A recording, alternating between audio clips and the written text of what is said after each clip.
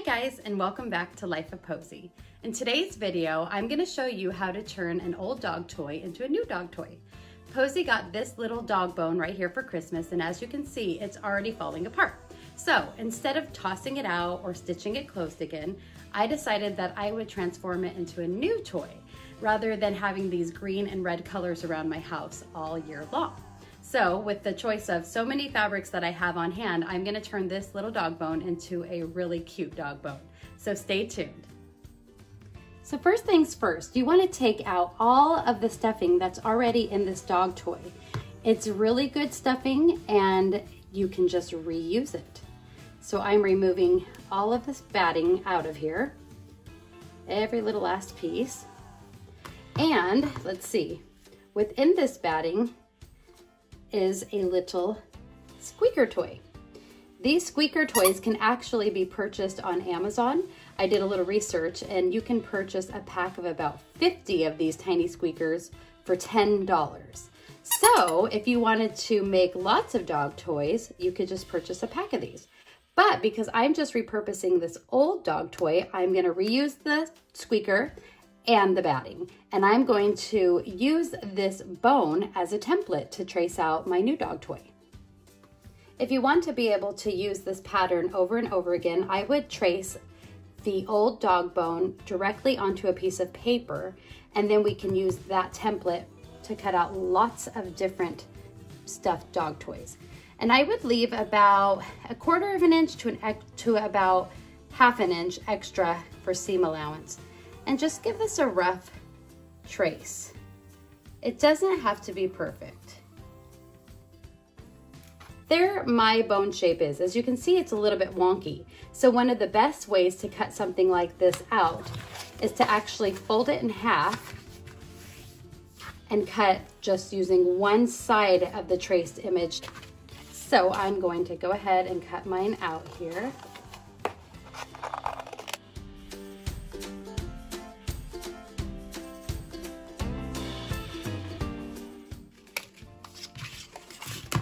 Now that I've cut it out, I can open it up, and as you can see, it's even on both sides. So now this will be our template to cut out our fabric. I have this lovely floral fabric left over from a project several years ago, and I think that this will make a really adorable dog bone toy. So I'm gonna cut my pattern out of this. So for this dog bone, you will need 2 pieces of fabric.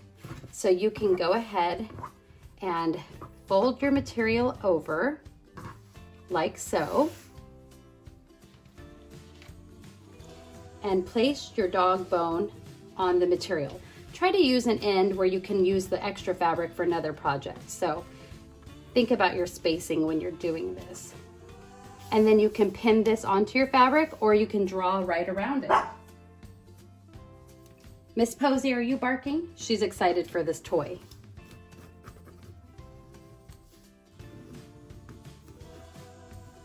You can use a fabric safe marker, tailor chalk, but I'm just using a pencil because it's right in front of me. And I'm tracing all around.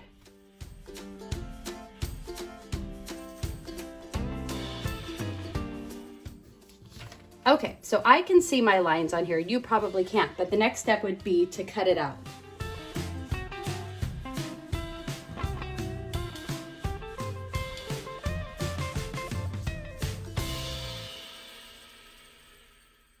Okay, I have both pieces of my dog bone cut out. So the next step is to lay these 2 pieces together with the good sides of the fabric touching each other, facing each other. So go ahead and line those up as best you can. You'll want to pin the 2 pieces of fabric together in a few various places so that it doesn't slip while you're sewing it together. You'll want to also be sure to leave an opening right here in the middle on the straight side. It'll be easiest to close up if you leave it here on a straight edge rather than a curved edge. Sometimes it's a good idea to mark a little line here and there, or put in a needle there to know that this is your opening, because when you're sewing, it's easy to get carried away and go right over that. So leave that little portion open so that we can turn it right side out when we're ready. So let's bring this to our sewing machine and stitch all the way around, leaving our opening. Okay, I've stitched all the way around my project, leaving this little straight portion open so that I can turn it right side out. One little final thing that I think is a good finishing touch to make your bone look nice when you turn it around is right here where it dents in, cut all the way up to the stitching but not through it. And then you can also cut little lines all the way around the bins. But be careful not to cut into your stitch line that you made right here into the seam. Just cut up to the stitching on the bins. By doing this, it'll help the fabric to lay flat a little better when you turn it right side out. Okay, so now we will turn this right side out. Oops, wrong side. Open up my little opening and start pushing the fabric through. If you see some little corners that are stuck in, you can take a big knitting needle or your scissors very carefully with your scissors, because you are likely to punch through the material if they're very sharp on the edges. But that's up to you. Use something. A chopstick works great too. And push all those little edges out. And as you can see here, we're starting to resemble a dog bone. Now we're left with this opening here. And when we are all done stuffing it, we will stitch that shut. But at this point, a good idea is to take it to your iron and iron it shut, and also make sure that this little area here gets ironed flat so that those pieces tuck under nicely for when we are ready to top stitch it. Once you have ironed your project, you're going to take all the batting from the previous project and your squeaker. Now, when I pulled this squeaker out of the packaging, I noticed that it was tucked into one of these pieces of batting. So I'm going to kind of tuck mine in there again and smoosh it together so it stays. And then these smaller pieces I'm going to take and start pushing them way up into the rounded edges of the dog bone. Just use your fingers and push them up there. If you're having trouble, you could use a stick, a chopstick, something to help you guide those through. But this is pretty easy because this dog bone is not a difficult shape to fill. But just pack it in there all the way up and continue with the rest of the batting.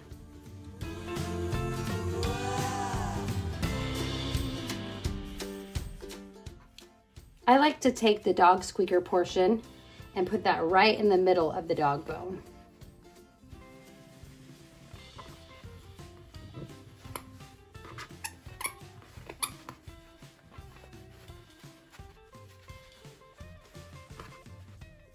Now we're completely stuffed. If you feel like you need more batting because some of yours fell out when your dog destroyed the previous toy, you can add your own, but I'm content with this amount of batting.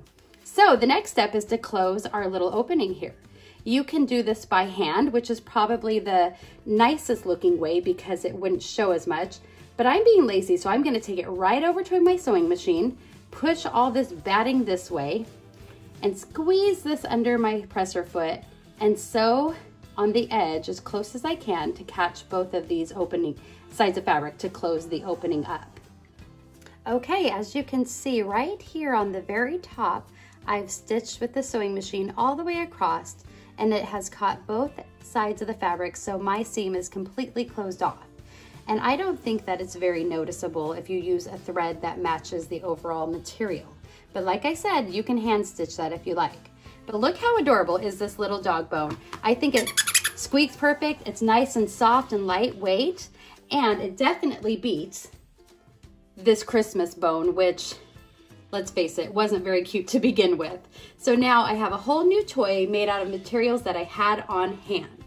But it doesn't have to stop right here. You can make this toy into any shape you want simply by drawing your template first. For example, if you wanted to make a heart toy for Valentine's Day, all you would have to do is take another sheet of paper, fold it in half, and draw your heart shape onto this paper. Remember to make it a little bit bigger than you think it should be because you do need seam allowance. And if your dog is a large dog, you can make this toy very big. And if your dog is like my dog and prefers small little toys, you could make a bunch of smaller ones. Just be mindful that you don't want to make something that they could choke on.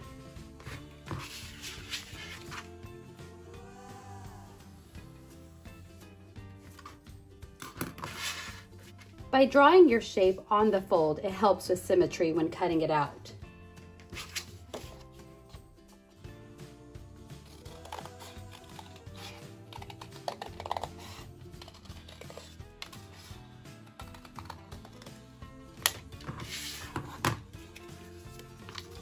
And there's my heart. I can cut this out of fabric, sew it up, and I have an adorable heart toy in no time flat.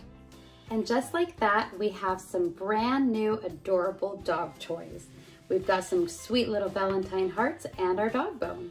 A couple of tips that I will give is, if your dog is a very rough dog and chews toys up very quickly, you might want to buy a material that's a little more sturdy, something more canvas-like, and also maybe double thread, double stitch around so the seams don't come out as quickly, or possibly using quilter's thread, which is a little bit thicker. And as always, watch your dogs when they're playing with their toys. Make sure that there aren't any choke hazards and that they aren't destructing their toys and eating the filling. And when they do start to fall apart, make sure you clean up the filling and the pieces, dispose of them, or create new dog toys as we have here today. I hope you guys enjoyed this video and that you will give it a try. Don't forget to like this video and subscribe if you haven't already, and have a wonderful day.